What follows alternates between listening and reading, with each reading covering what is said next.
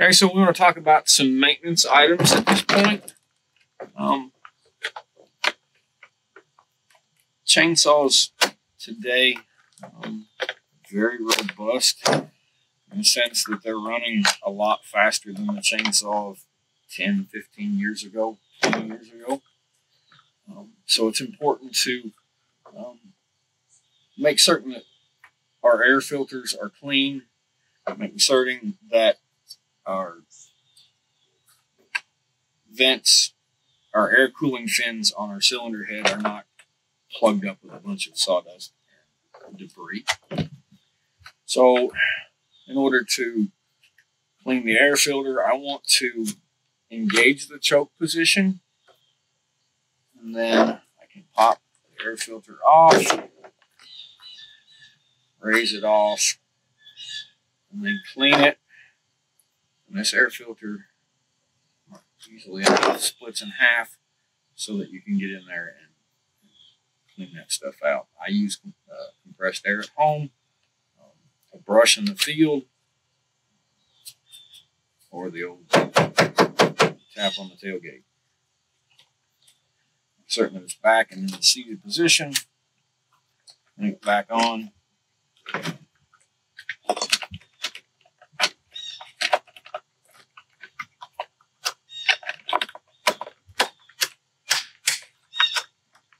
So in a setting where you're a professional user or a very frequent user, you want to do a monthly teardown or a weekly teardown, depending on frequency of use. In that case, I would take the side case off. I would blow all that stuff out of there. In here with the air hose and blow out all the nooks and crannies. Do likewise with the side case. In this particular saw, the chain brake is outboard. It is in the side case. So here's the chain brake.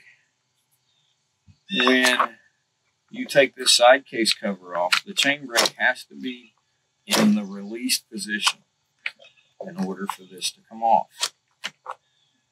Now, if you've got a pull, pry, or tug on that to remove that, it's still in the locked position, and this band is stuck around this drum, not allowing it to come apart. So we take and clean all that out with the air hose. Use our saw tool to clean that stuff out. We want to make certain that it's not building up behind this band, causing that band to ride up tight against that drum, which would allow it to wear and break, and then we wouldn't have a functioning chain brake when we needed it.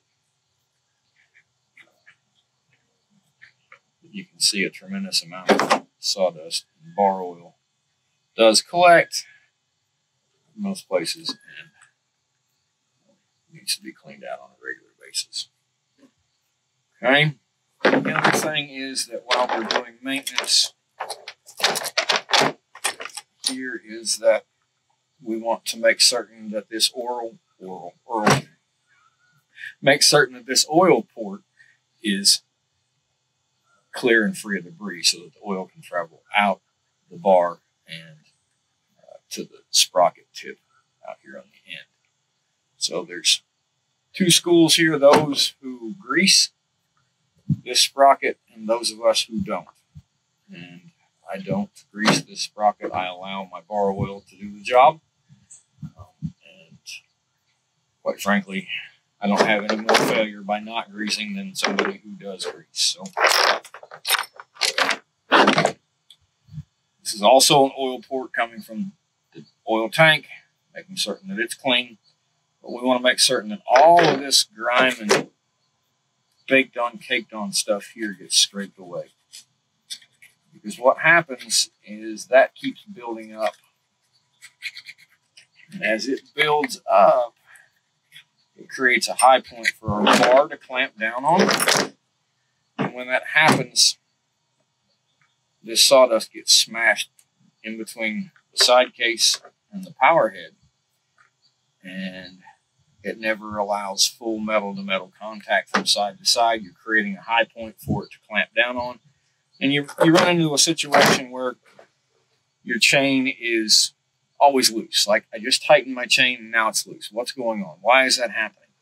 And most likely it's because that stuff is just piled up right here and it's not allowing the saw to pinch from the power head to the bar to the side case, nuts to pull all that together. The other thing is that because of that, you'll constantly have a drip of oil that comes out the bottom because that oil port is leaking as opposed to allowing it to come out the side of the bar. So in order to put all that back together, I'm going to clean this off.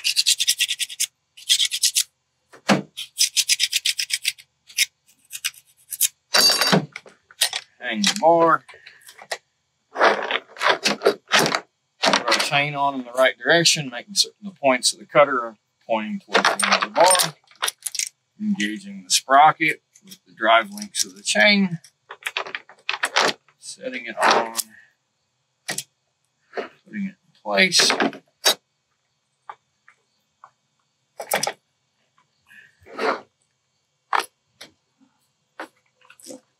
Once it come apart, and we'll go back together.